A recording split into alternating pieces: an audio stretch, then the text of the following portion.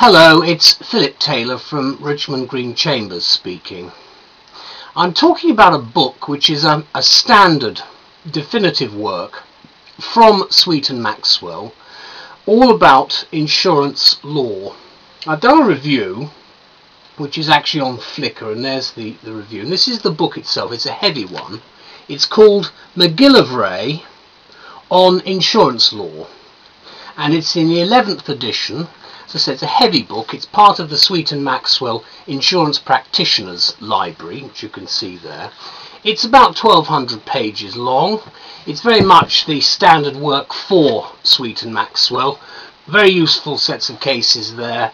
Then we go into paragraphs on the side so you can find out exactly where you're at with the chapter number and then the paragraph number. It's very helpful.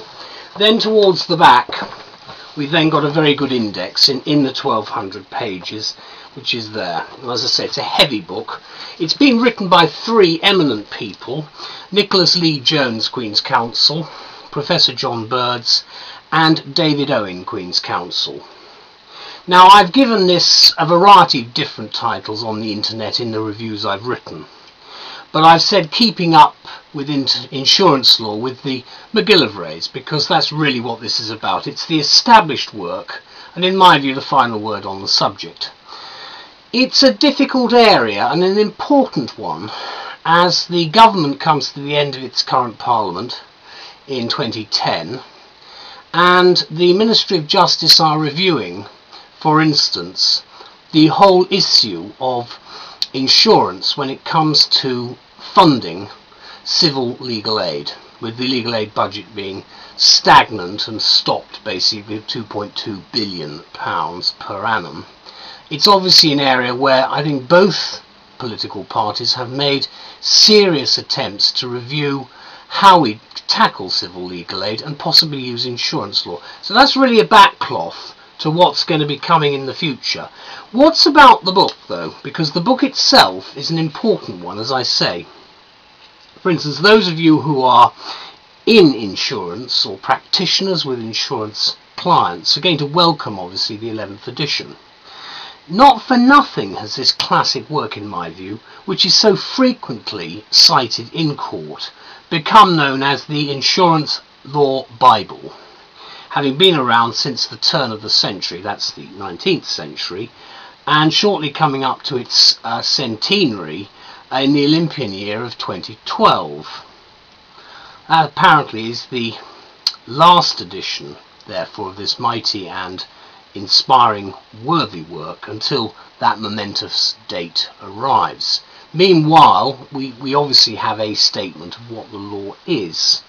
And it'd be an interesting exercise to compare the contents, say, of the 1912 edition with the latest 11th edition, which is naturally where the chapters are devoted to things such as reinsurance, Lloyds, and of course things like aviation insurance.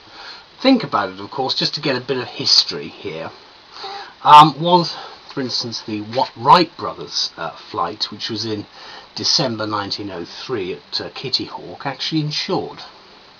Doubtful, but you see the way that there are changes taking place within the whole area of law at the moment. Certainly, the evolution of MacGillivray reflects the progress, or lack of it, of our times, and at the moment, as I say, we are probably looking at some fairly substantial changes in the next decade. Now, since the publication of the 10th edition of this work in 2002, a number of important decisions have emerged in insurance law, which I've obviously seen indicated in the book's subtitle, and it relates to all risks except marine risks in terms of insurance. Obviously the title itself is just insurance law, but as I've explained, marine insurance is taken out of the equation. And it's stated in the preface that new material in this edition here includes the following: areas of insurable interest, policy terms, good faith, waiver of the assurer's breaches of duty, contribution, liability insurance, reinsurance, and the liability of agents, just to cover a few in the 1200 pages.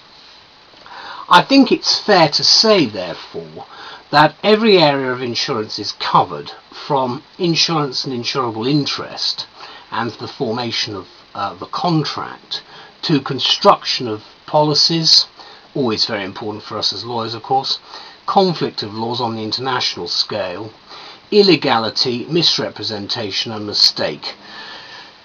As many of us know, very difficult to prove, but areas that are always there as vitiating factors. The different classes of insurance are also dealt with here in some detail, as are the issues and problems which arise when claims are made and policies fail.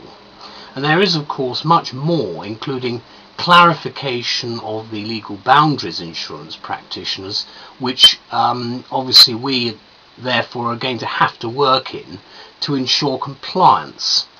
And Scottish advocates, of course, are going to be very pleased to note that thanks to the labours of Sarah Wolfe of the Scottish Bar, space is given, obviously MacGillivrays, a Scot, would have wanted this, I'm sure, to Scots law, quote, and it's mentioned in here, where it differs from or usefully supplements English law, because again we've still got the two different jurisdictions for much of what we do.